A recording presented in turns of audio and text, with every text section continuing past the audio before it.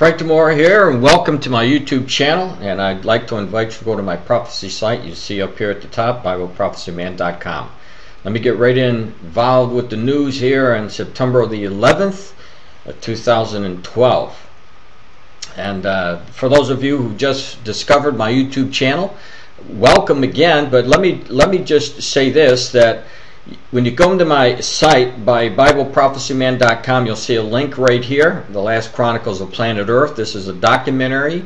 It took me 36 years to put this entire book together, and it's loaded with information about the last days. And of course, the latest edition of the book is September the 9th, 2012. So let's get right into prophecy first. The word of the Lord tells us in the last days, from Zechariah 12:3, that in that day I will make Jerusalem a burdensome stone for all people, and all that burden themselves with it shall be cut into pieces, though all the people of the earth are gathered together against it. And so the report below is just another example of how the U.S. and Israel are drifting apart as friends. And by the time it is all said and done, the United States will have turned against Israel, just as Zechariah 12:3 indicated to us, where it says that all the nations are going to be turning against the nation of Israel. So for those of you who are teaching that Israel will always be friends with the United States, I beg to differ with you, because the word of the Lord does not say that. It shows us the exact opposite. Now, I'm going to tie in a few things here with Zechariah 12:3 and another scripture here as well, but just to show you that we're definitely in the last days, and all these things are coming to pass, and we're seeing these events in the news. And I'm going to tie it together. But before I do that, let me go to Joel chapter 3, verse 2. It says this, "And I will also gather all the nations," there you go again, just like Zechariah tells us, "all the nations, and will bring them down into the valley of Jehoshaphat," and this is the valley of judgment, "and will plead with them there for my people and for my heritage Israel, whom they have scattered among the nations and departed my land." Now also, I don't have this scripture up here, but in Genesis chapter 12, you'll see that there's a curse. Anybody that curses Israel will be cursed, and anybody who blesses Israel will be blessed, which is a good thing. So it's always nice to bless Israel. But those who don't will be cursed. And I'm going to show you what's going on with the administration, tying in how the United States is moving away from Israel and how the United States has also been cursed. The headline today, the first headline that I'm going to give to you, and of course I'm going to give you just the information here, but you can go to the site as you'll see it right here.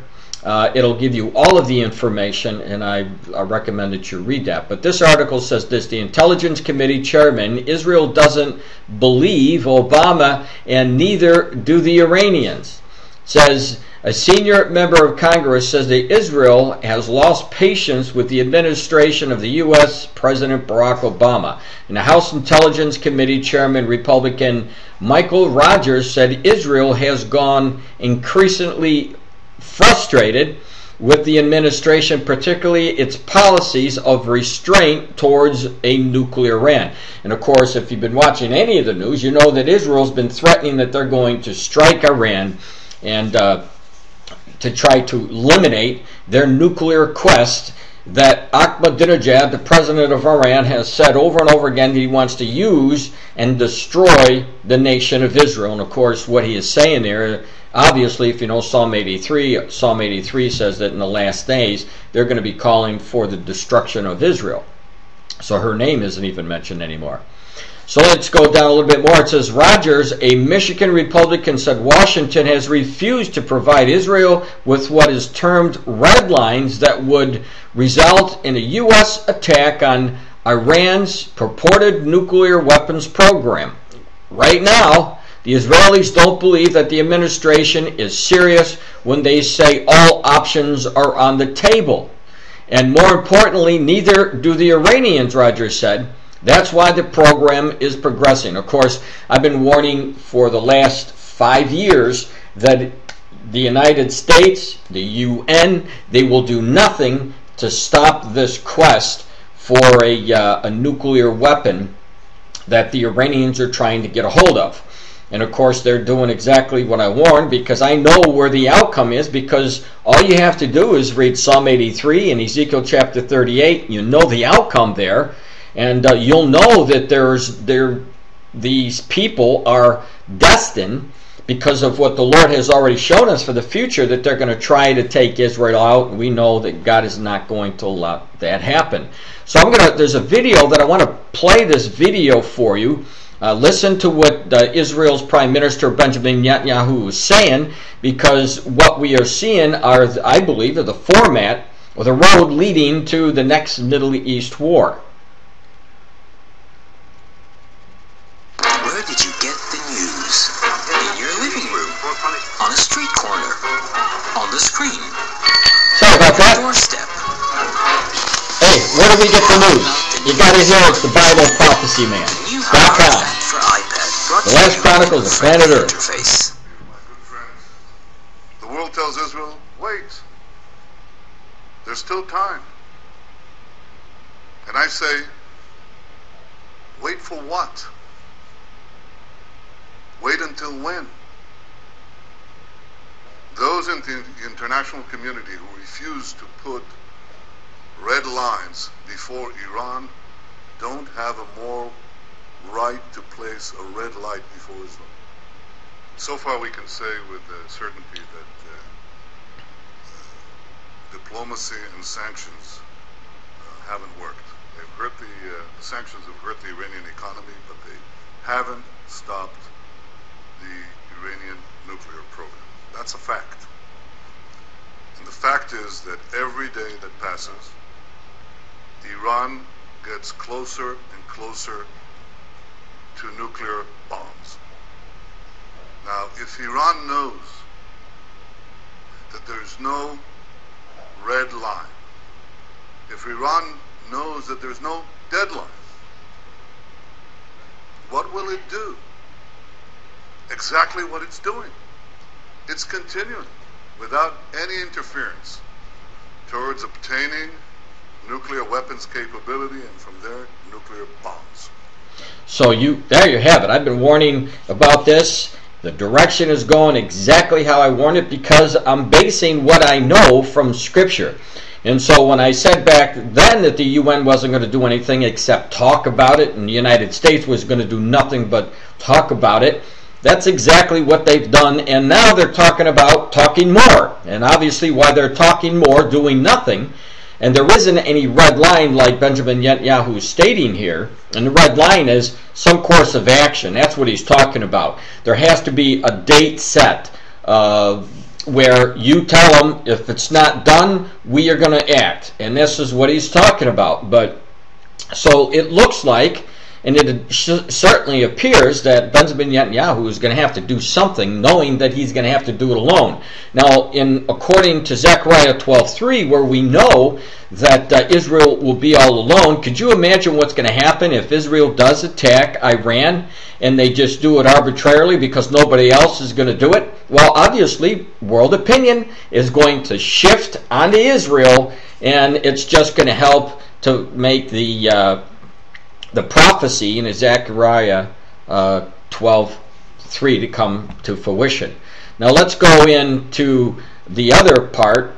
I'm going to draw it together where Paul talked about, what about these last days events? When are we going to see destruction, about the things that are going to be taking place with Israel in the last days? Well, Thessalonians 5:3 and 4 says, "For when they shall say peace and safety, then sudden destruction cometh upon them as travail upon a woman with child, and they shall not escape. But ye, brethren, are not in darkness, that day overtake you as a thief." Well, we know, as a woman who's in labor, we know that the pains get a lot worse as the closer the mother comes to delivering the baby. And this is exactly how we're seeing the world events come out, or being completed. And so let's just take the peace talks, for example. We know that the peace talks were going steady, and then all of a sudden, about 2 years ago, they stopped. And the reason why they stopped was primarily because of land. Of the Syrians wanted the West Bank, the Palestinians wanted the Gaza. They wanted also to become an independent Palestinian state, which means that we're going to divide up Israel, which of course ends up into being, you get cursed when you do this. And then the Palestinians wanted East Jerusalem to be the capital of, obviously, the new Palestinian state, which again, you burden yourselves over Jerusalem, as Zechariah 12:3 says, and you're in deep trouble. But we're seeing the talks. Now they're talking about doing peace again. So let's go right to that, because it says in this article, the quartet meets in Cairo on Syria. And, you know, it's, when they're talking peace and safety, you know, a lot of people just think, well, they're just talking about Israel, but I believe that it's more encompassed that. But Israel is also involved in what's going to happen, obviously, with Syria, because Syria is mentioned in the Psalm 83 prophecy as coming against Israel. So when you're talking about peace and safety and you have these same nations mentioned, that's when you pay attention. And that's why I'm bringing up this article called Quartet Meets in Cairo, Syria. And this came out yesterday. The foreign ministry delegates from Egypt, Turkey, and Saudi Arabia. Now, I just need to point out that Egypt and Saudi Arabia are also nations mentioned in the Psalm 83 war that will be coming up. It says Saudi Arabia and Iran conveyed in Cairo Monday to search out a way to end the Syrian crisis, an official said. The Egyptian Foreign Ministry Deputy Spokesman Najjar told that the meeting took place in the diplomatic club. Now, the Egyptian President Hamad Morsi proposed the quartet meeting in an effort to find a way to end nearly 18 months of bloodshed that has racked Syria as rebels seek to oust President Bashar al-Assad, who has resorted to a full-count military press against him, resulting in the deaths of thousands of his own people. And of course, if you know Matthew 24, chapter 24, where the Lord told us that the nations or the kingdoms would be coming against the kingdom, and obviously we see that almost every day in the news now when the Syrians are fighting against themselves. So here we have, they're calling for peace and safety, and we know that Bashar al-Assad, as they keep pressing him, we know that he's already stated, and I mentioned this before in many of my videos, that if they did come against him or he was going to lose his power, that he would attack Israel. And we know where that would lead to, obviously, to Psalm 83, where Syria is involved in that war. Now let's go to Fox News, talking about Barack Obama, because obviously I want to tie in the Zechariah 12:3 prophecy. It says, President Obama's proclaimed marking of September 11th terrorist attack did not include any mention of God. Oh boy, this is a shocker to me. It says the president also failed, and by the way, it isn't a shock to me, I was only kidding about that. The president also failed to note how Americans sought solace in their religion in the aftermath of al-Qaeda's attacks. But as we mark the anniversary of September 11th, remember that what remains the same, our character as a nation, our faith in one another, and our legacy as a country strengthened by service and selflessness, the president wrote. Instead of, the president called on Americans to participate in community service and honor who those were lost. Now, he has left out God altogether. And a man who claims, listen to this, a man who claims to be a Christian, he's come out in the news saying that he is a Christian, a man who was claiming to be a Christian, I haven't heard him mention Jesus Christ once. And if he's mentioned Jesus Christ once, it's about covering up his symbols or covering up, like he did in Georgetown, the altar, so you can't see anything about Jesus Christ. This shows you the fruits that he is that are falling from his tree, so to speak, that they're bad fruits. And obviously, if he's going against what God writes about and warns about, for example, trying to split up Israel, trying to give back East Jerusalem back to the Palestinians, not mentioning anything of God, what does it tell you about the man's character in relation to how God perceives him? In religion, now, yes, Barack Obama, without a doubt, has a religion. But obviously by his actions, based on what we know from the learning of from the Bible and what Jesus tells us about how you can look with your eyes and see what's in somebody's heart. And what I mean by that is that when you look and you see somebody say something that he is a Christian, but then dishonors the Word of God, you can see by your eyes that he is really telling you a fib there, or he's lying.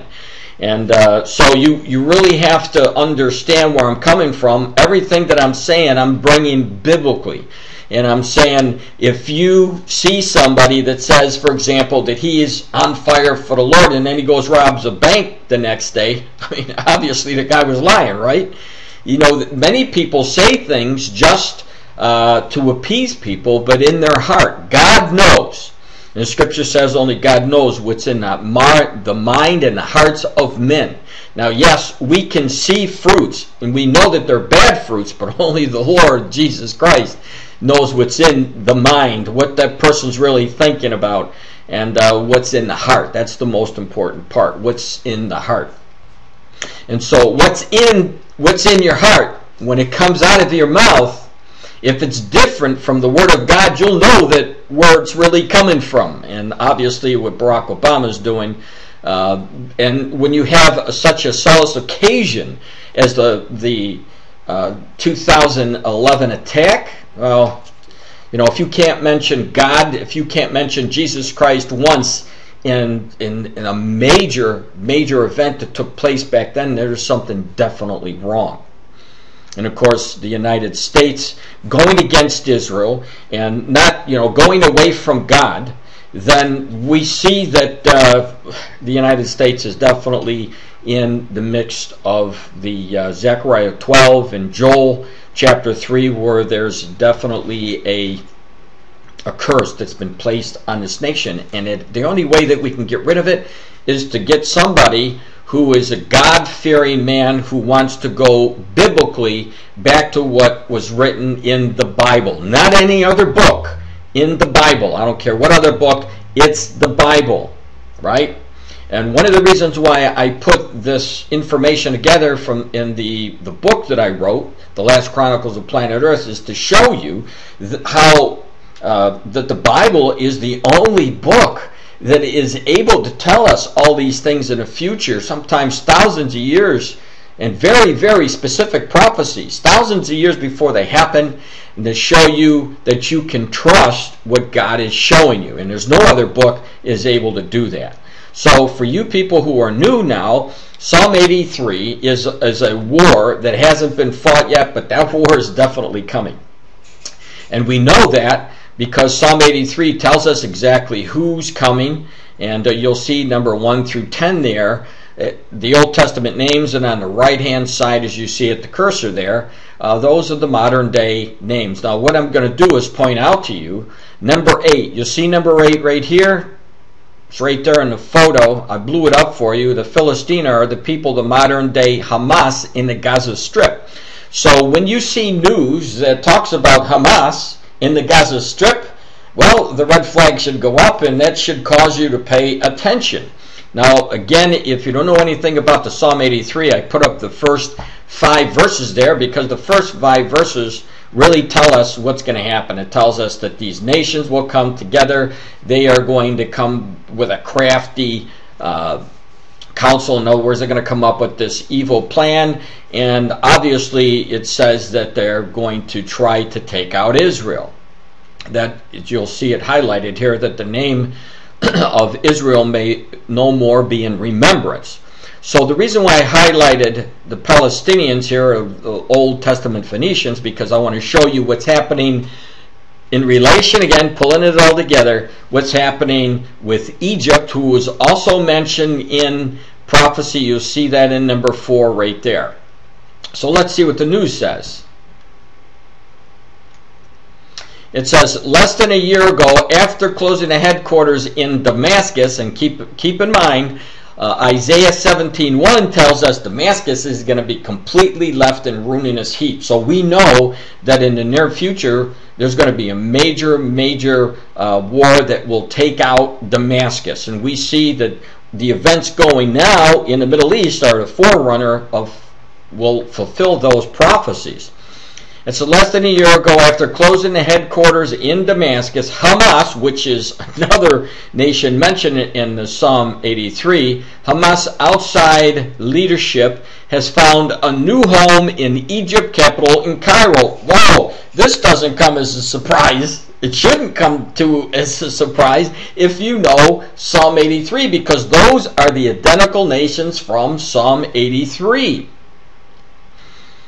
So they found a new home in Cairo. The Hamas leaders are split between Gaza, where they took the violent control in 2007 of the West Bank, and where they seek to gain control, and elsewhere in the region. Now, the London-based daily The Al Hayat reported Tuesday that Egypt's Muslim Brotherhood administration has agreed to open Hamas office in the eastern Cairo and establish a joint committee with Hamas to discuss issues of security along the Gaza-Egypt border. And the Hamas Gaza Prime Minister Ismail Haniyeh will meet with the counterpart Hisham Kandil in Egypt on Tuesday, the Daily said. So bottom line is this: you have Cairo, you have Egypt, you have the Hamas, the Gaza, of course the Palestinians are in the Gaza, you have the identical people from Psalm 83, and what they're doing, coming together, being concerned about their borders, being concerned about the same outcome. And we know from the sites, from the websites alone, from the Palestinians and from the Muslim Brotherhood, it's the destruction. They call for the destruction of the nation Israel. So again, we see exactly where we're going, and we're going pretty quick to the Psalm 83 war. Now here's another one. Hezbollah. Again, Hezbollah is mentioned in the prophecy, as I already spelled out to you. Here's the headline: Hezbollah aiming 60 to 70,000 rockets at Israel. Well, hello, if we know that Israel is going to be attacked by the Hezbollah because God showed it to us, then you know that these 60 to 70,000 rockets, when you read news like this, pay attention, because God is showing you what's going to happen in the future.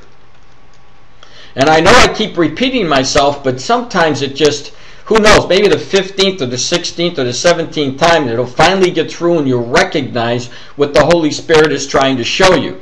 Now the Hezbollah has between 60 to 70,000 rockets aimed at Israel. The Defense Ministry Diplomatic Security Chief Amos Gilad said Monday, and speaking at the International Institute of Counterterrorism Summit, Gilad said that the Lebanese terrorist organization, let me just stop right there for a second, because Lebanon is mentioned in the Psalm 83 prophecy as well. So Lebanese terrorist organization has stockpiled rockets of various types, and its arsenal is far more robust than the one it had prior to the Second Lebanon War.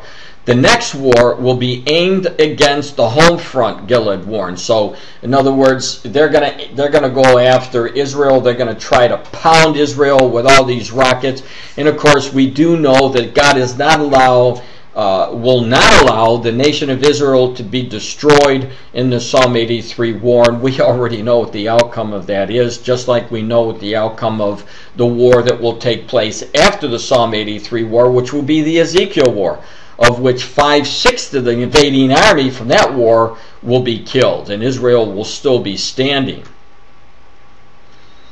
And so it says, going on in Syria, there is some good news. Gilad said the Golan Heights remains the quietest region in the entire Middle East. And of course it's going to be quiet right now because Bashar al-Assad is so wrapped up in trying to keep his government established that there's not too much activity going in the Golan Heights at this time. It says our deterrence capabilities are significantly for the time being, and keeping out wearing parties in Syria. Gilad also warned that the Al-Qaeda is starting to rear its head in Syria with a view that the fall of Saddam will allow it to open a new terrorist front, here we go, against Israel. Once again, maybe for the 17th time. The same nations mentioned, they're telling you that they're going to go in after Israel. Just count the days, because only God knows when this Psalm 83 war is going to happen, but it will take place. Now, moving on to another prophecy I wanted to share with you. And you'll see that this little dot here, this is something that I wrote back in July of 2011, and I wanted to point it out to you. And I said this, and I quote myself, "How many times will I have to issue warnings that the food prices will keep rising before you will really begin to take notice? And year after year in and year out, I tell you that the food prices will skyrocket, and year in and year out, that is exactly what you see in the news." And of course, I have a link down here for you that you could see that. Now, back in May of 2012, I put out this photo here. You'll see this pig that is riding on this rocket, and I put Revelation 6:6 on here. And the reason why I did this is because I wanted to show you pork is going through the roof, right? So back in May, when I issue warnings like this, now I want to show you something. Now let's go into the future here, and we'll pick out an article for you. The headline: Pig farmers quit as feed prices soar. It says the cost of bread is poised to reach this month, or to rise this month as bakers try to persuade supermarkets to cover the increase of wheat crop costs. Now, when you look at Revelation 6:6, what does the Lord tell us? Well, this is where He tells us people are going to be working all day long for a little bit of wheat. Pay attention what the Holy Spirit is telling you. All day long for a little bit of wheat for one person, one meal for one person each day, right? So if you plan on staying left behind when the Lord calls the church out, just understand this: you are going to have to be working all day long just for a little bit of wheat for yourself, not for your family, just for yourself. So it says, "And I heard the voice in the middle of the four beasts say, a measure of wheat for a penny, and 3 measures of barley for a penny." And so I put this up here to show you what was going to happen in the future, and now we see the prices of pork. They're going to be passing this on because of what? Well, obviously, if you know the prophecies, we know that the weather conditions are going to be playing a major part in how it's going to rise the food prices. And what do I mean by that? Well, if you've got intense sun, if you've got intense heat, and it's withering up the crops and causing almost a dust bowl and drought conditions, what is this going to do to the feed? Well, if you can't feed the cattle, if you can't feed the pigs, the pork, all it's going to do is drive the food prices up. You don't have to be a brilliant economist to understand this. Now it says the British corpse still being brought in has been stunted by a cold, wet summer, while U.S. droughts have sent world prices for the grain spiraling. So we have in the Great Britain and we have the United States. Now when you do a Google search, you'll see that Great Britain and the United States, obviously Barack Obama, they're both working to divide up Israel and to give the Palestinians East Jerusalem. And so what do you expect in your countries when you've fallen under the curse because you've gone against God? You can't mess with the Lord. So let's go back to the article and see what it says. The traditional British bacon and egg fry-up could become a rare treat as the rising cost of animal feed forces a growing number of farmers to join an international exodus from pig production. You have less pigs, drives the price through the roof. Just like chicken. Now, 3 years ago, I could have bought a whole chicken for $3, a little over $3. I just went to the grocery store a couple days ago. The same chicken is costing me over $6. I mean, are you seeing what I'm seeing here? It is definitely going in that direction of Revelation chapter 6, verse 6. Here's another one. Headline: Food inflation, food shortages, and food riots are coming. This is what the Lord warned about. They're writing about the same thing that the Lord warned about. So let's go and see what it says. A devastating global food crisis unlike anything we have ever seen in the modern times is coming. Crippling drought and bizarre weather patterns have damaged food production all over the world this summer, and the UN and the World Bank have both issued ominous warnings about the food inflation that is coming. When the Lord put me in this ministry back in 1977, I started to issue warnings. And some of the warnings that I issued, obviously, when you look at the book, you'll see price of food going up, droughts, famines, floods, intense heat. And all of these things are causing, just like they said, the world's weird weather driving up the food prices because a lot of the crops are being destroyed. Now, to those of us in the Western world, a rise in the price of food can be a major inconvenience. But in the developing world, it can mean the difference between life and death. And of course, the Lord told us in the book of Revelation, He shows that starvation is going to be one of the signs of the last days. Famines, hunger, drought. We see it in Matthew chapter 24, Luke chapter 21, and Mark chapter 13. So what they're writing here is running parallel to what the Lord already told us. And if it takes you somebody other than what the Lord is showing you to believe it, then hopefully this information will cause you to come to the Lord for salvation, knowing that our time is short. Now it says today there are approximately 2 billion people that are malnutrition or malnourished around the globe. And even rumors of food shortages are enough to spark mass chaos in many areas of the planet. Where people fear that they are not going to be able to feed their families, they tend to get very desperate. And I've been warning about this.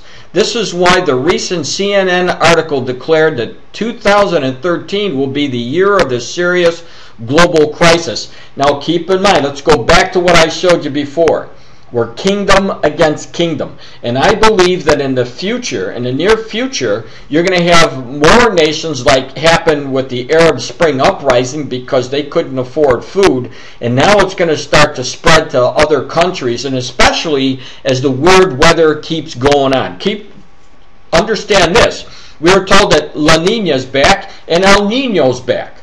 And so now that these weather conditions that either cause a drought or cause massive floodings, this is going to be some bad news for the world as more of the crops are destroyed and more of the other crops are setting up for perfect conditions for insects to come out and destroy. And this is something else where the Lord talks about the pestilence.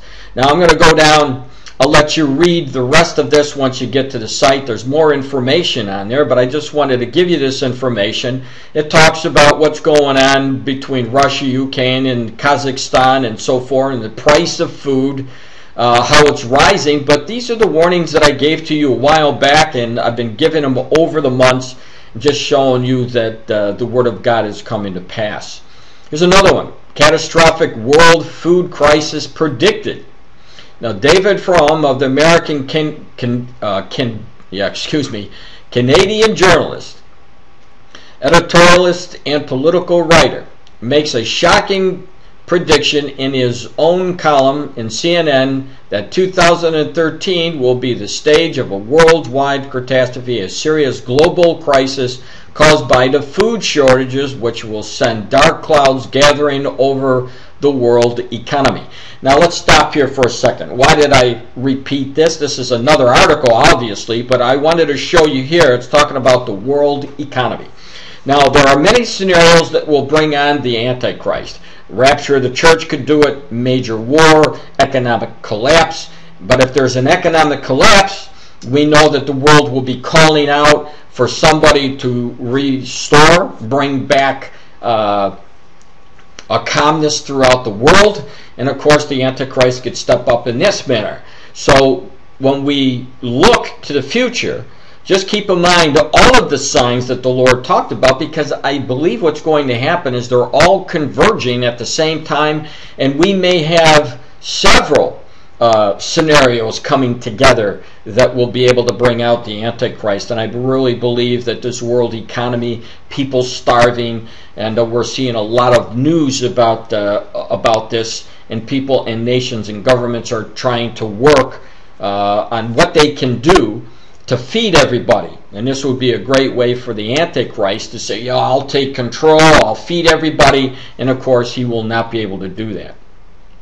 Now here's another one, Luke 21:25, and I'm going to center on the sign of the stars, because the Lord told us in the last days you'll have signs in the sun, the moon, and the stars.